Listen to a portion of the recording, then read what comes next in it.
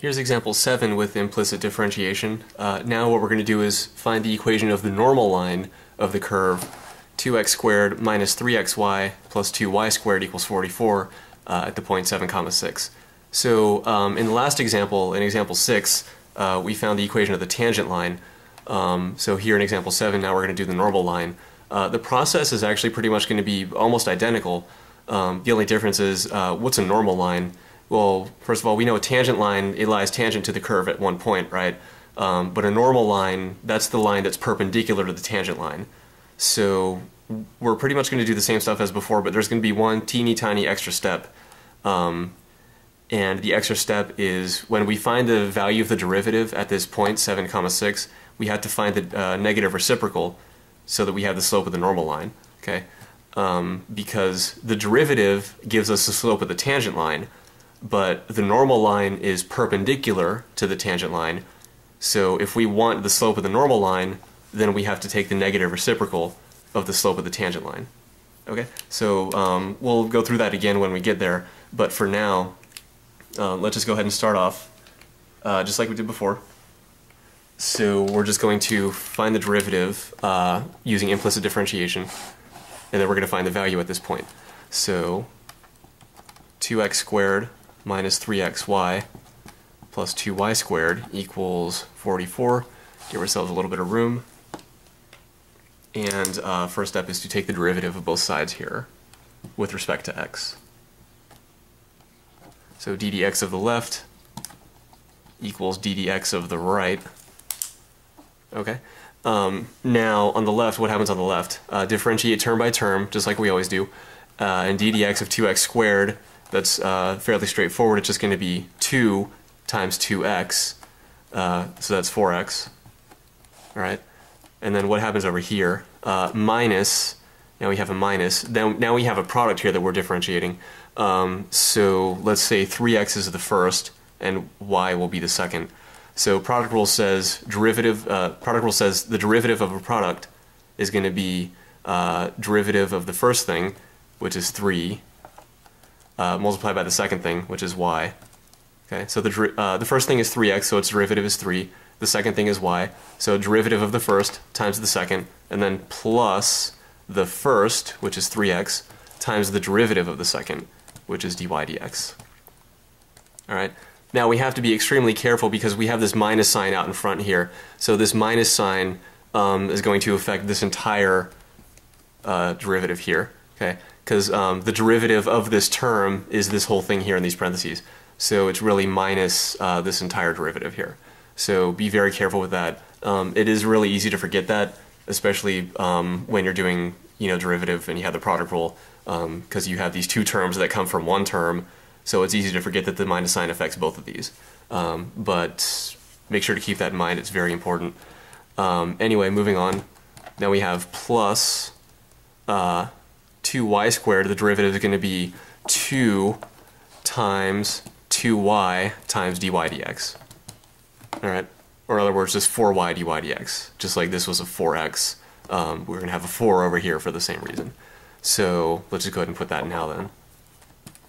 4y dy dx equals what? On the right side we just have 44, it's just a constant, so its derivative is 0. So that's nice. Okay, now let's go ahead and distribute this minus sign. So rather than rewrite the whole thing again, let's just distribute it up here. So that's just going to change this plus to a minus, and that's pretty much that. Now let's go ahead and continue. We want to get dy dx by itself on one side. So everything with a dy dx, we'll just leave it on the left. Everything without a dy dx is going to go on the right. So we're going to subtract 4x and add 3y to both sides. So on the left we have negative 3x dy dx plus 4y dy dx equals what? We add 3y to both sides, so let's just say 3y, and we subtracted 4x from both sides, so minus 4x. Okay, so now the next step is to factor dy dx from the left. So when we do that, we're going to end up with minus 3x plus 4y, that quantity times dy dx equals, the right-hand side is still the same for now, 3y minus 4x.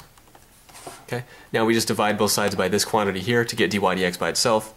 So now we have dy dx equals 3y minus 4x divided by negative 3x plus 4y. Alright, so that's our derivative. Now we need to, what are we doing here? We're finding the equation of the normal line at this point here. So what we need to do is find the find the slope of the tangent line, okay? And the slope of the tangent line is the same thing as the value of the derivative, alright? Now once we have the slope of the tangent line, we can take the negative reciprocal to get the slope of the normal line. Because remember, the tangent line and the normal line, they're perpendicular. So the product of their slopes is negative 1. So remember, that means that if you have the slope of one of them, just take the negative reciprocal to get the slope of the other one. Okay? And then that's going to be helpful because then if this line is normal to this curve at this point, that means that the line goes through this point. So this point is on the normal line. So what we'll have is a point on the line and the slope of the normal line, and then we can use those to get the equation, just like in example 6. So remember, in general, if you want to find the equation of any line, you got to have the slope of the line and at least one point on the line. Okay, so we need to find the value of the derivative at this point 7, 6. So dy dx evaluated at x, y equals 7, 6 equals. Okay, because once we find this value, that's going to be the slope of the tangent line at that point. So this is 3 times 6 minus 4 times 7 divided by negative 3 times 7 plus 4 times 6. Okay, so what we simplify, that's going to be 6 times 3 is 18, and then minus 4 times 7 is minus 28. Okay. And then on the bottom we have negative 3 times 7 is minus 21, plus 4 times 6 is plus 24. So 18 minus 28, that's negative 10. And on the bottom we have negative 21 plus 24, that's positive 3. So negative 10/3 is our derivative. Now again, we have to be very careful here because we're looking for the equation of the normal line. So what we found is the derivative, we found the value of the derivative at this point, 7, 6. And remember, the derivative is the same thing as the slope of the tangent line. So in other words, negative 10/3 is the slope of the tangent line. All right. Now the normal line is perpendicular to the tangent line. So to find the slope of the normal line, we need to take the negative reciprocal of the slope of the tangent line. So negative 10/3 is the slope of the tangent line. So its negative reciprocal is positive 3/10. So that means that slope of normal line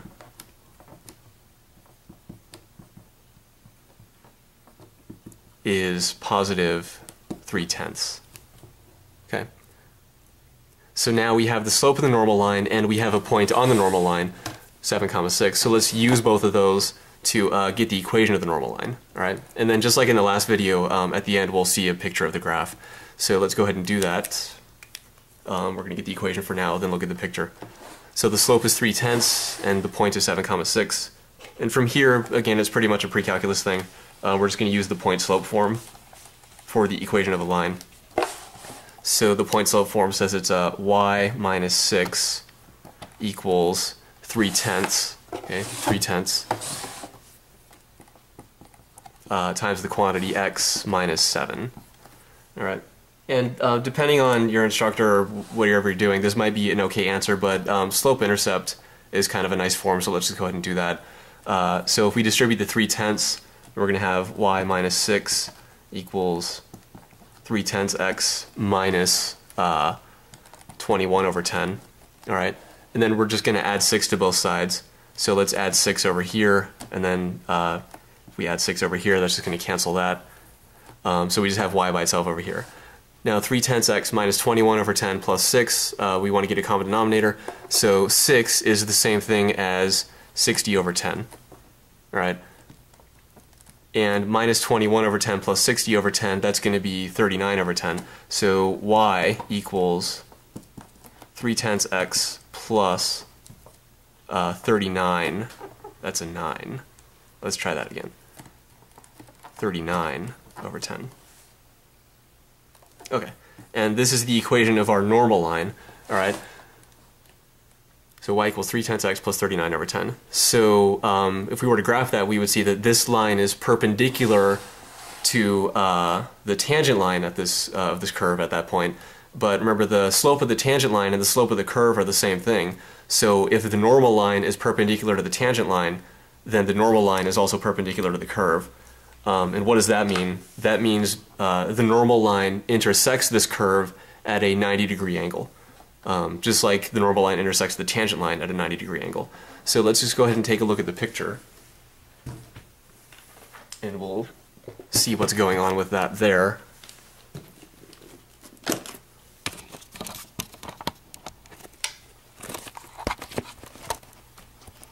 Okay, so this red curve here is kind of a tilted ellipse.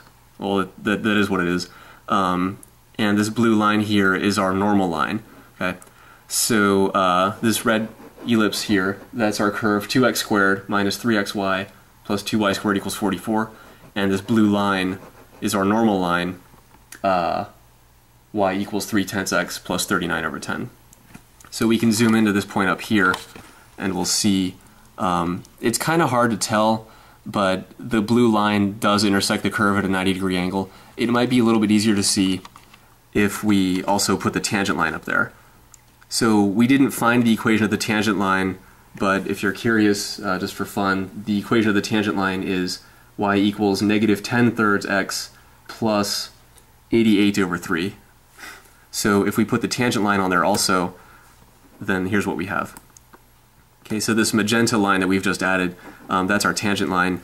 Now it's much easier to see that the two straight lines, they intersect each other at a right angle, okay, at 90 degrees. So this blue line here, that's our normal line, because it intersects the tangent line at a right angle. All right. So just for fun, just because it's already there, let's go ahead and take a closer look here. So here's a blown up look, sort of our red curve and the normal line. And then we'll look at it again with the tangent line on there also. All right. So that's example 7, finding the normal line to a curve at a specified point.